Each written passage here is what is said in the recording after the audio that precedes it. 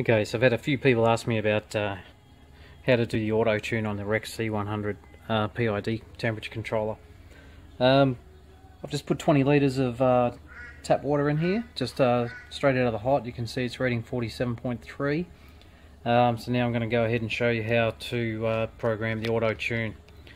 Okay, so first of all, you hold down the set button for about 5 seconds and it brings up alarm 1. Scroll through to the next one and you see A looks like an R, but it's actually T, so that says ATU auto tune. So then we hit the up arrow and then we hit set. Okay, so there you've got your P, which is set to 0.9 sorry, which is your proportional. Hit set again and we'll go through your I, which is your integral, which is set by 24 here. I just put some random figures in what my other heat exchanger element was set to, and then you hit D for your derivative, and that's set to 6. Okay, so now I'm going to go ahead and hit set, and you can see the auto tune flashing there. Well, that bottom light there, that bottom green light, is actually auto tune. It's important to remember, I haven't actually connected the power source to the element yet, just for the course of this.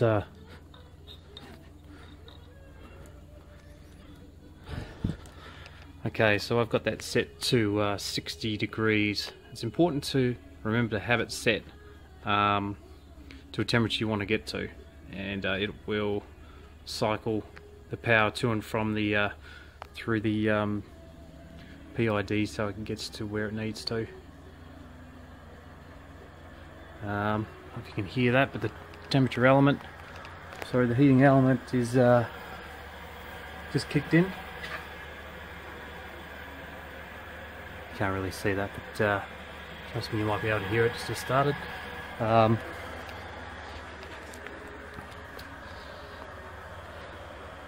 And what that'll do is it will just cycle through the power until it gets to 60 degrees, and that will auto tune it to that element, to the temperature probe, and hopefully it should hold temperature within plus or minus 0.1 of a degree.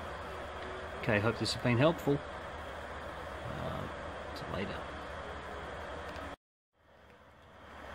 Okay, so just coming back now to the getting up to temperature now. You'll see that auto tune light there, that green light flashing at the bottom. Hopefully when that gets to 60 degrees and it's finished doing its tune, it will just go into normal operation. Okay, so it's gone to 60.1. You see that top light that's gone off, that's the showing it's got power to it and pulsing it. That tuning, it seems to have overshot there, so that's the auto tune still doing its thing. And when that temperature comes down, it could have a bit of recirculation in this and sort of help it maintain an even constant temperature around the temperature probe. It's not ideal, the position I've got it in. I've got it down the bottom here. Probably should have it halfway up, but the pot I bought was already had the hole in it, so I wasn't going to drill another one. But that's just going to go through its tuning process, and once it's finished, it hopefully will hold temperature a lot better.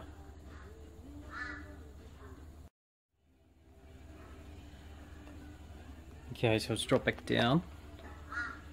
You can see that top green light. It's giving power to the element again,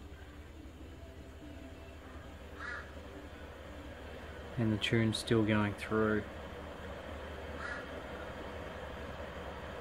See what happens this time if it overshoots or not.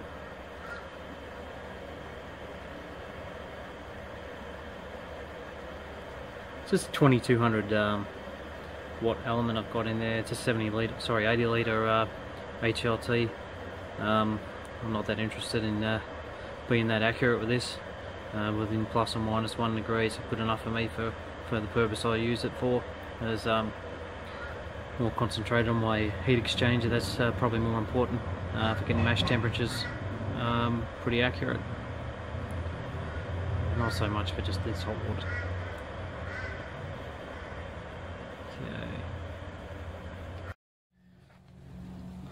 Okay, so I came back picking up the boy from school, and now you can see it's holding temperature perfect there. You can see that light flashing on and off. It's just pulsing power to that to the heating element.